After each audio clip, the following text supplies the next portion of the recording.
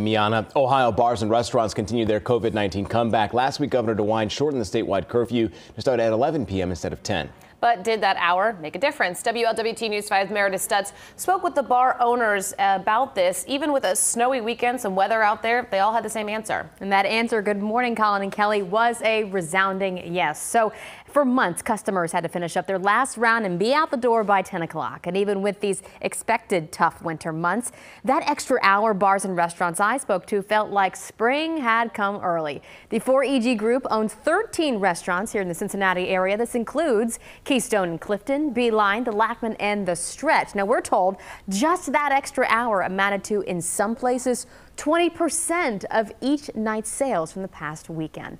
Now, this group is working to bring its staff back up to at least 50% capacity. They say these shortened curfews help while also being mindful to follow those proper COVID protocols while just trying to finally break even. I think there's a happy medium there where we can keep people safe. We can also limit them from going into these public gatherings and being unsafe. And it's a win-win for the businesses and for the customers and for the people. You know, those businesses can take all the wins that they can get. Now, Dex says his staff is required to wear masks, and he says the biggest takeaway for next weekend looking ahead is just getting the word out, saying that a lot of patrons didn't even know about the curfew change and hopes that that looming midnight start date time can happen as soon as it is safe. Meredith Stutz, WLWT News 5. Meredith, thank you. New on WLWT, a 19-year-old in custody after a chase and a crash that nearly